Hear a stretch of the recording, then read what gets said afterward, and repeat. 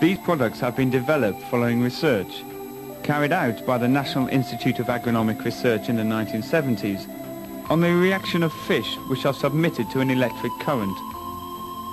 In fact, the principle is simple.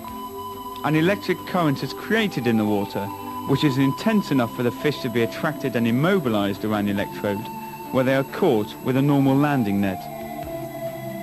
These images are impressive, but nevertheless it is certain that the fish is in no way harmed.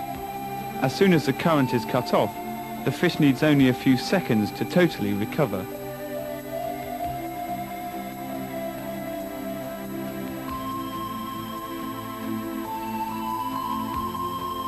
Current is removed.